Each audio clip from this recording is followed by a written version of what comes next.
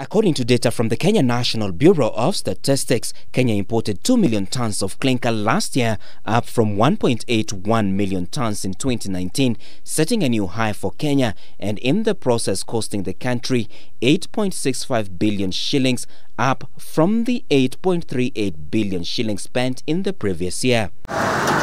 Kenya could, however, save a lot if a total ban on importation of clinker, a key raw material in the manufacturing of cement, was introduced. Currently, Kenya boasts of 4 local clinker production plants run by the National Cement and Mombasa Cement plants, with a combined annual capacity of about 8 million tons, which, when contrasted with the annual clinker imports of under 2 million tons in the last 5 years, means that Kenya can comfortably survive on locally manufactured clinker. Several local firms have further announced plans to expand their clinker capacities by 2023, which will send production capacity to 10.7 million tons, further adding to the idle capacity. According to a study by the Kenya Association of Manufacturers, the average cost of imported clinker last year was 11,000 shillings per ton, while factory prices for locally produced clinker ranged between 5,000 shillings and 9,000 shillings per ton. The continued importation of clinker leaves the country's cement pricing model pegged on the imported raw material,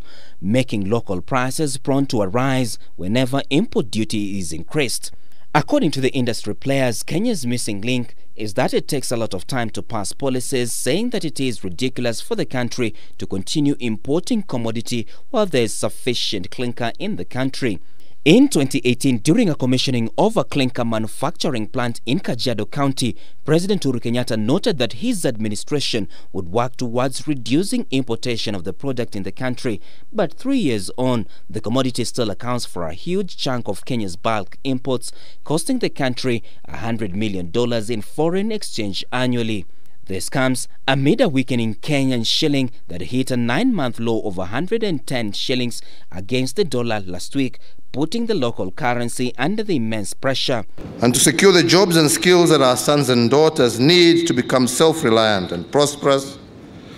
the basis is to build new industries such as these and to revitalize those that have fallen below the standards that Kenyans rightly expect. And clinker is one of the major imports that we have as a country, and what you have seen today here demonstrates the transformation that we can do for our cement sector, and we're looking forward to working with other sectors to do something similar to reduce the amount of import bill that we have. Apart from banning clinker importation, raising the duty for imported clinker from the current 10 to 25% has further been mooted, with the Kenya Association of Manufacturers saying that no final decision on clinker import duty has been made yet. Martin Opio, K24 Business.